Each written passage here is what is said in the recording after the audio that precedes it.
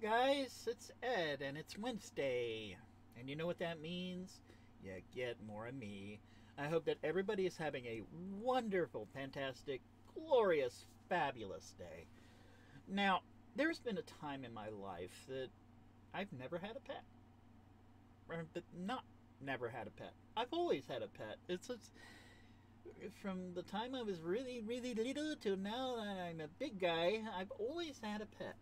Whether it dogs or cats or rats or fish or, you know, and I don't think I could have ever gotten through this last year without having a little furry friend. And he's helped me a lot mentally. He's still a bit of a brat. I mean, don't get me wrong. He's still a brat, but that's what I've come to expect it from him now. And he's almost 4. He'll be 4 in October, so end of 2021. But I can't believe he's already almost 4 years old. You know, holy crap! It seems like I just freaking took him in. I just rescued him. It's just weird how time has just gone by, and it feels like it's just been yesterday, you know. And y'all know how I got him. I rescued him when I was working over at Dollar General. Found him in the chip aisle. You know, so as is his name, Dorito Chip. That's his full name. He goes by many names. He goes by Chip, Dorito Chip, Chiplet, Brat, or Hey You. Because sometimes he's a bit smarter than he gives on. Because he'll look at me, and I'll tell him to go to bed. I'll tell him to lay down, and he'll just stare at me. It's like, well, what you gonna do about it? And he'll look right at the bed.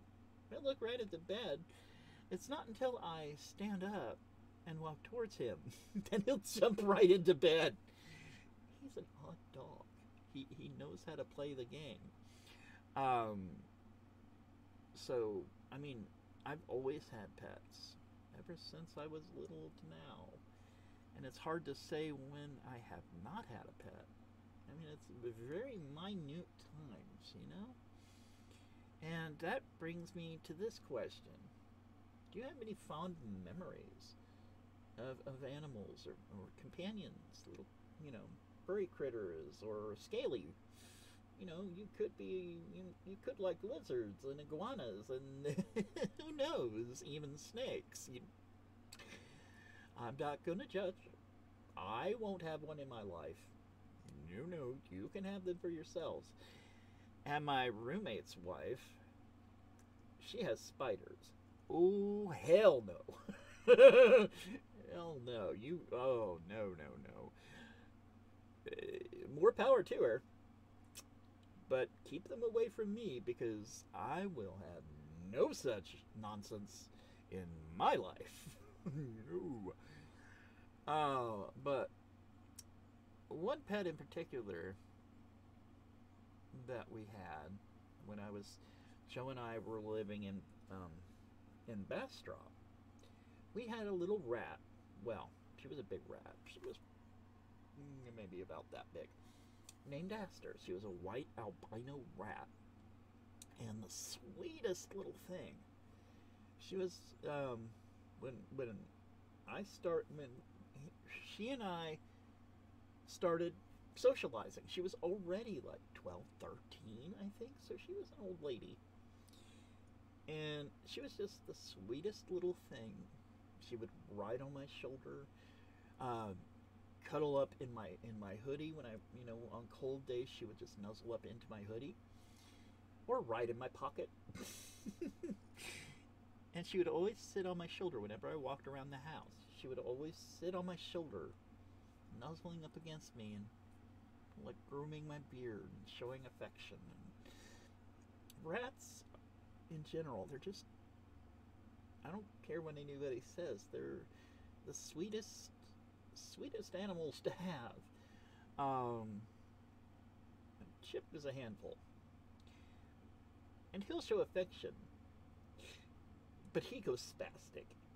He goes spastic. It's like, oh yes, I'm getting all this attention. Oh my god.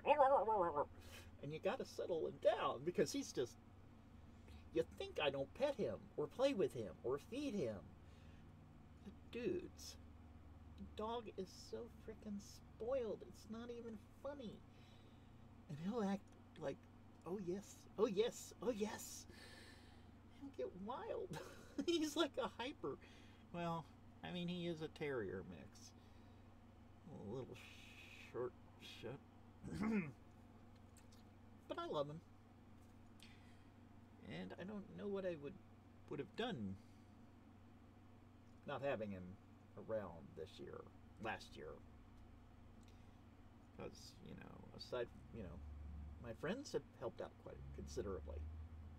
But I can't see my friends. Except for Joe. Joe knows the score. It's just, it amazes me just how freakily smart Chip is and can be, and how many times he has escaped this camper. Fortunately, knock on wood, he has not tried to escape recently, because he has learned that if he escapes, he's gonna get disciplined, and he doesn't want that. He wants to be on Dad's good side. I guess that's true of many pups, right?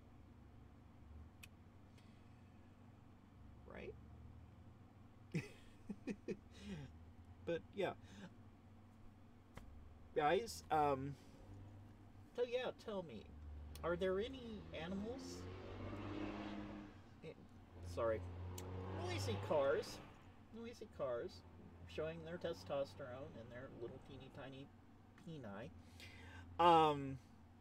have there been any pets in your life that you have fond memories of? I'm sure there are. So I would love to hear some stories from y'all. And with that, that's going to be it for me. And be sure to tune in to the boys this week and see what they're up to. Also, while I'm thinking about it, y'all tune in to, if you haven't yet, tune into twitch.tv/Men of the Den and see what games they'll be streaming. Follow them. Show us some love. Show them some love. Come on. Anyway, guys, I don't know where I'm going with this, so we're just going to call it. So until next time, this is Ed. Y'all be good. Stay safe. And I will be seeing you. Love you guys.